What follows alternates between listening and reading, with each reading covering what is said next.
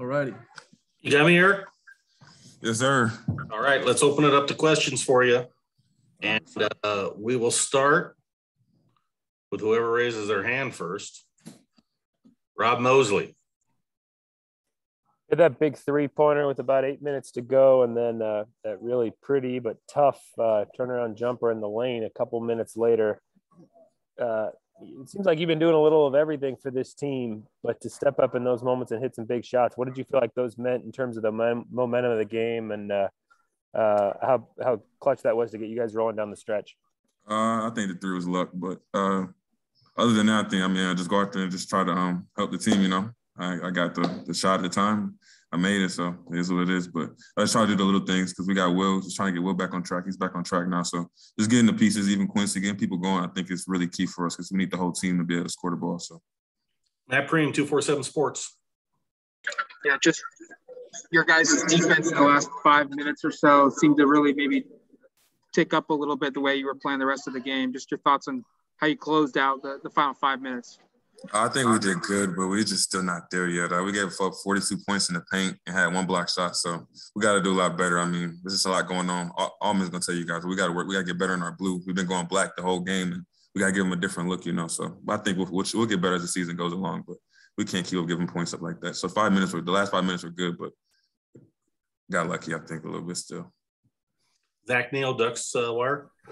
You guys got Arizona State on Sunday. You're one of the few people on the team that knows what it's like to play in the Pac-12 and play in this conference. What can you and Will kind of tell the other guys on the team to get them ready for that?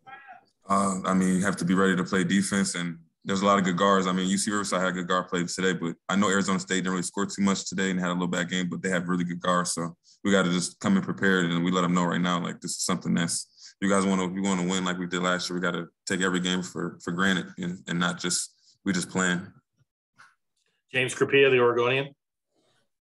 How does Infali's presence change this team, Eric? Because clearly he started the last 2 games. He's played more. Coach is talking about a minute restriction at 20 minutes, but tonight he plays 22 and comes up with some big rebounds there down the stretch. I know he's about 50% from the line, but just how does he change everything there in the last? That's okay. He'll come along on the free throws. We're not worried about that. His presence really helps us.